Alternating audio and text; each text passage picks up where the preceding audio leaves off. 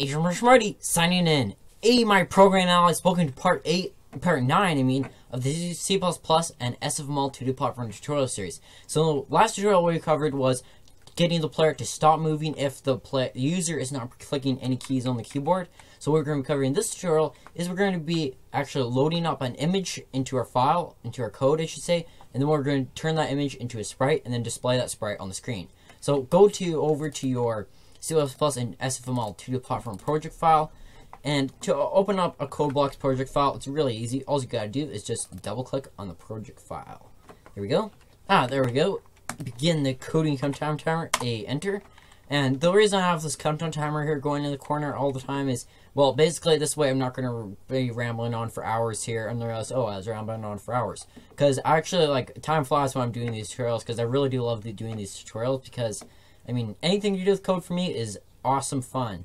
Alright, so this is where I left the code from the last tutorial. So basically, we made an if statement here, detecting if the player is moving left or right. Got that all working. So now what we're going to want to do is we're going to create an image. So to create that image, go over to an image editor. So that can be GIMP, MS Paint works fine for now as well. And Paint.net works great too. So there's also Photoshop. So any of those works, just basically go to something that you can edit an image with. So to get to MS Paint, which is on any standard Windows machine, all you have to do is go to the Windows button, click it. And for Windows 10 at least, scroll all the way to the bottom, and there'll be Accessories and Paint. Good to go. Alrighty, and then what we're going to want to do is we're going to go File, and then Properties, and set your image to a 50 by 50 square, like so. Alrighty, then I'm going to zoom in way into here. And what we're going to want to do is just basically make a dumb-looking squiggle, or something that's really dumb. So basically, I'm not focusing on artwork here. I mean, this snail, well, it's supposed to be a snail, but it's kind of looking like a rock. But basically, I'm just focusing on how to actually load a sprite into an image into SFML. And then you're going to go File, and then you're going to Save As. So with SFML, you can load a PNG, JPEG, BMP, or GIF picture. It doesn't really matter because SFML is great. It's very multi-platform, and it can load tons of different image files. So for now, we're going to just go on with PNG because we're not going to need the infinite image quality of a JPEG picture, because basically the plan for this project is going to be a pixelated look. So the pixelated look, a PNG will do just fine. So then go over to your C 2D platformer project folder, and then inside here what you're going to do is right click, and what we're going to do is create a new folder. Here we go, new folder, and we're going to name this folder here data, good to go. And inside that data folder we're going to create a subfolder, and we're going to call this one here images. And this is where we're going to want to store all of our images. So in here we're going to name this image snail, and because, well, it is a snail, so we should name it what it is. Hit save, and good to go. So now what we want to do here is go again to your C++ to the platform project file, not project file, but project folder, and then we're going to copy the data folder, Control-C, into bin and debug, and paste it into there. Good to go. So now that's out of the way. So now what we have to do is go into main.cpp, go again into code blocks, and now let's actually load the image. So go into your main function, into main, and then somewhere in the main function, we can pop it right after we load up the player class, we can load up our image. So to load up an image, yeah, all you have to do is type texture with a capital texture. There you go, and then type so what this here is loading up a class, which is texture, and now it's going to create an object. So this object, we can create it to snail texture, and this way we're not going to forget, I mean, hey, what was texture? There we go, snail texture.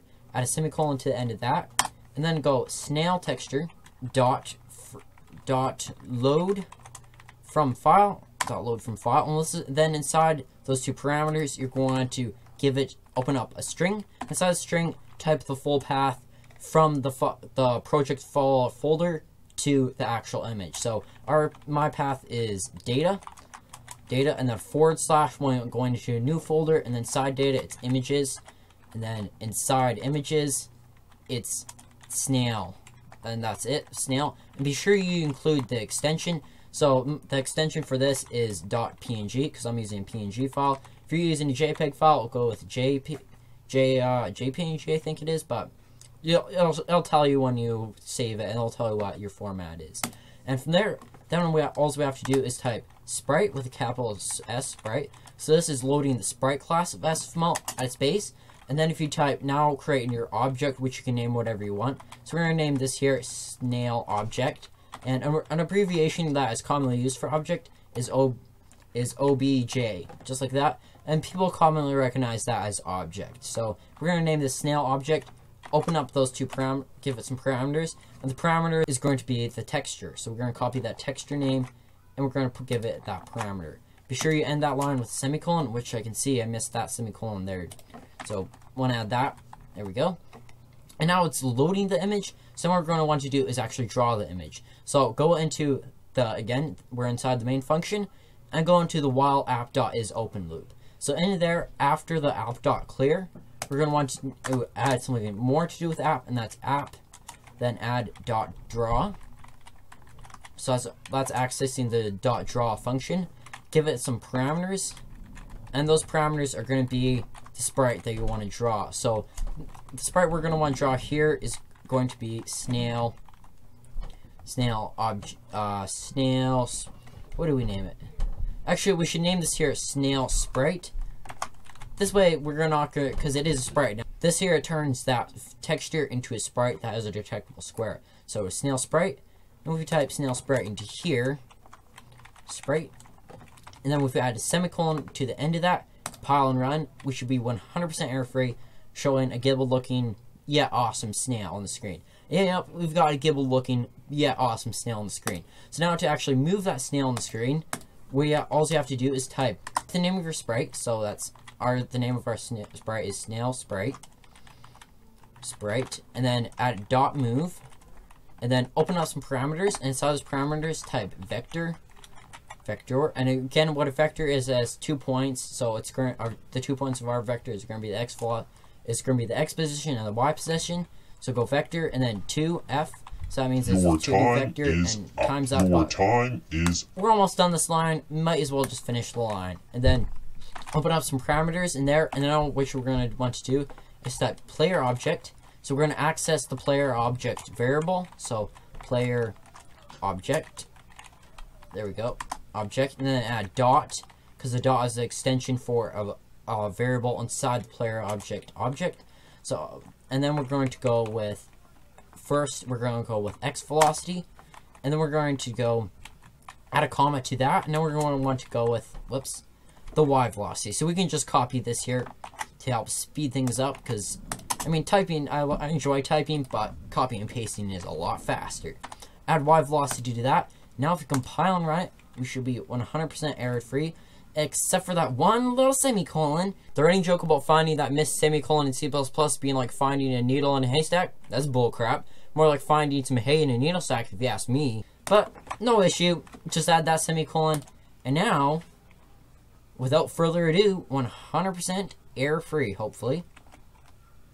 Alright, so we've got little Mr. Blue Snail moving across the screen. He's moving a little bit fast, so what we're going to do is we're going to want to go up to the player class, and then set that 5 here, set it to 1 for now, because, I mean, 5, that's a little fast, man.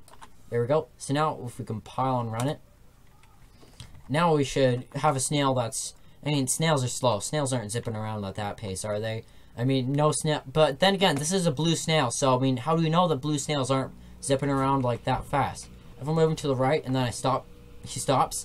But we did not do that for up and down, because, again, up and down is going to be compromised by gravity, so we're not going to have to worry about that. But for right and left anyways, he moves when he wants, and he stops moving when we don't want him to move. So there we go. We got Mr. Blue Snail here scooting across the screen at a fairly fast pace. So I hope you guys all enjoyed this tutorial. If you guys have any questions or comments about SFML or C++, leave that down in the comment section. Be sure to leave a like before you leave. And if we guys help you out and you guys enjoy what you do, be sure to subscribe as well. I'll be seeing you tomorrow whenever tech news breaks. Martian Marty out.